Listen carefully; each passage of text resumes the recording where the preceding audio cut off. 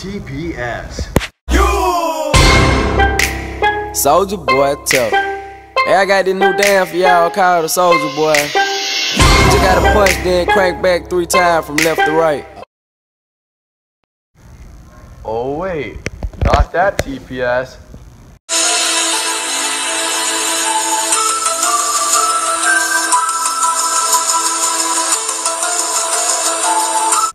This TPS.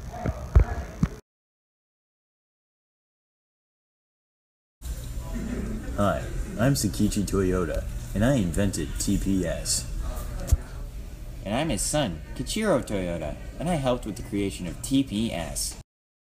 In his system, each process produced only the kinds and quantities of items that the next process in the sequence needed, and only when it needed them. When the Toyota Group set up an automobile manufacturing operation in the 1930s, Sakichi's son, Kichiro, headed the new venture.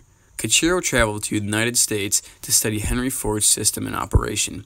He returned with a strong grasp on Ford's conveyor system and an even stronger determination to adapt that system to the small production values of the Japanese market. Companies that use this method include rising up, back on the street. Did my time, took my chances. Went the distance, now I'm back on my feet.